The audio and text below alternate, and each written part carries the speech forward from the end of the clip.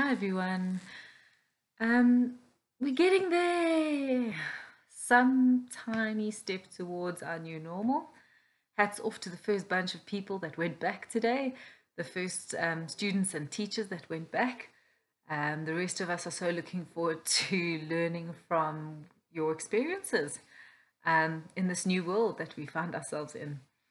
So, I have spoken a lot in my previous Snapchats about talking about emotions and talking about feelings surrounding COVID-19 and um, just keeping that channel of communication open with your children, helping them attach a feeling or naming a feeling connected to that, just so that they can have a good understanding of what they're experiencing at the moment.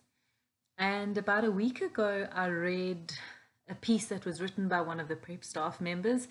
If you haven't had a chance to go and read it, do yourself a favor and go and have a look. It was written by Mrs. Caroline Correa. She just did a bit of a comparison between emotional intelligence and your intelligence, your IQ. Um, and it was beautifully summed up. There was a beautiful comparison between the two. Um, and she just spoke a little bit about how the two work together and how important they are, both of them. How important it is for a child to be both emotional intelligence and intelligent to be able to flourish and succeed in society. So do yourself a favor and go and have a look at that article that she wrote. Um, as mentioned in her article, she said how your intelligence is measured by standardized assessments, while your emotional intelligence is something deeper than that. However, these two things work hand in hand. And I wanted to kind of add on from what she had said in her article and just explain a little bit further and a little bit more and possibly give you a few tips on what you could maybe do to develop your child's emotional intelligence. So, if a child can think positively and constructively, they are able to overcome very intense emotions and they feel more positive and energetic. And that's the emotional intelligence side of things. Um, a kind of child who is like this is more open to learning, they're more equipped to effectively develop. So we need to remember that learning and memory is significantly affected by intense emotions. So, if I could use this example, if you wake up in the morning and there's just a lot of chaos and conflict, screaming and shouting, and obviously ending up in fights between spouses or between mom and children or dad and children, we all know that we go to our workplaces and we go to school and we think continuously about what happened that morning. And so it's very easy for us to see how these intense emotions and intense situations that we experience can definitely impact how we function as human beings in our workplace and at school.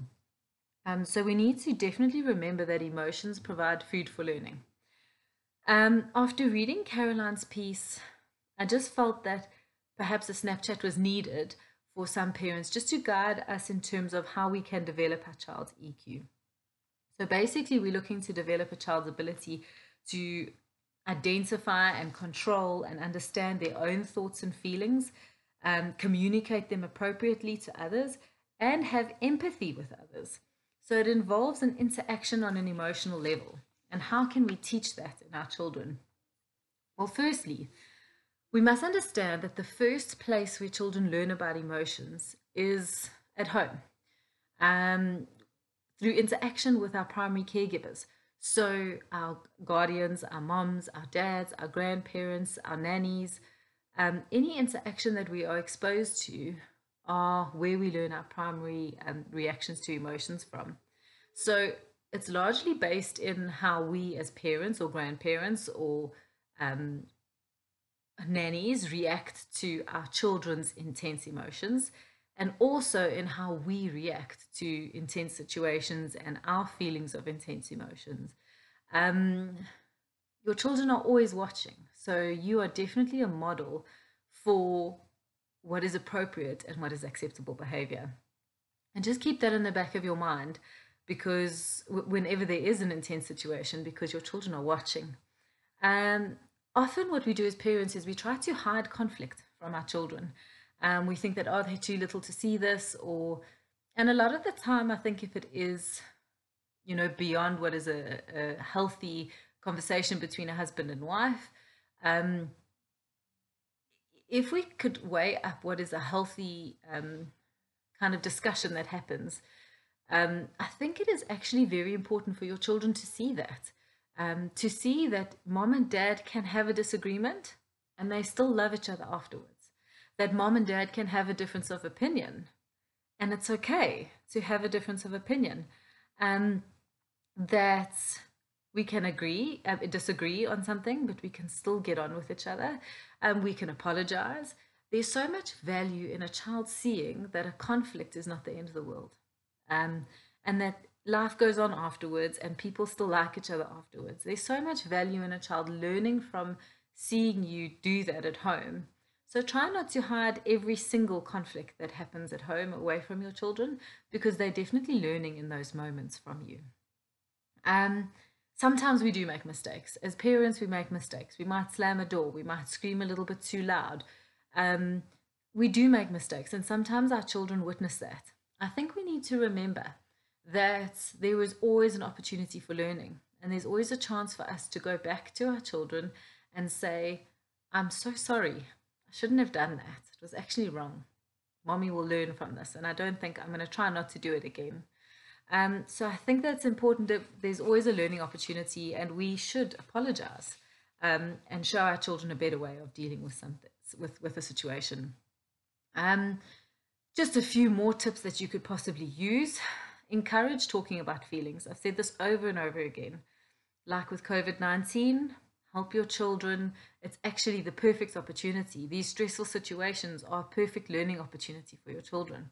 So speak, talk about it, validate their feelings, help them name their feelings. And I'm not just talking about young children, I'm talking about older children as well. They need to know that there's a name for this and I'm not alone and that this is actually okay. It's okay to feel this way.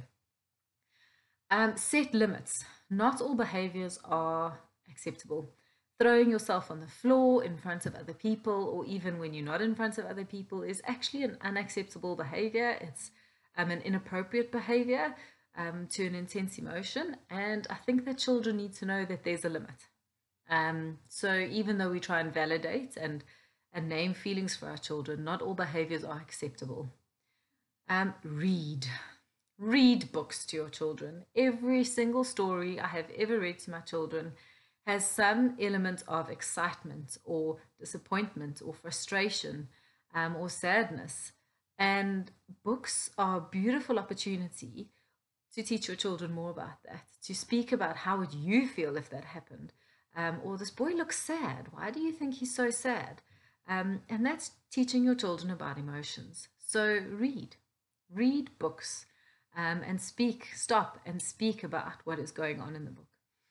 Ask for forgiveness. So when you make those mistakes, say sorry and ask for forgiveness, and grant forgiveness when your children make mistakes as well. Share your own personal experiences. It's really okay for you to come home and say, I really had a bad day at work today. I had a fight with someone at work, or I had to deal with a difficult situation at work today. Your children need to hear that you are also going through this. It's completely normal, and they learn from what you have experienced as well. Be aware and in control of your own feelings and emotions and how you react to them. Try as far as possible to be a positive role model for your children. Accept your children and let them make mistakes and learn from the consequences that they have to experience. And be patient with them because they're going to make mistakes. They're going to throw themselves on the floor in the shopping center until they learn differently. Encourage your child to take risks. It would be great if we all just took a couple of risks in life. So encourage your child to do that. And then just lastly, allow your child to enjoy life without any pressures. I think it's so important that we do enjoy little things where we don't have to feel the pressure to perform or the pressure to be better than someone else. So allow them that time to be able to just be. And just remember that you need to be emotionally intelligent to be able to teach emotional intelligence to children. So I think it starts with you, and you need to work on yourself before we start working on our children. I hope everybody has a good week. Bye.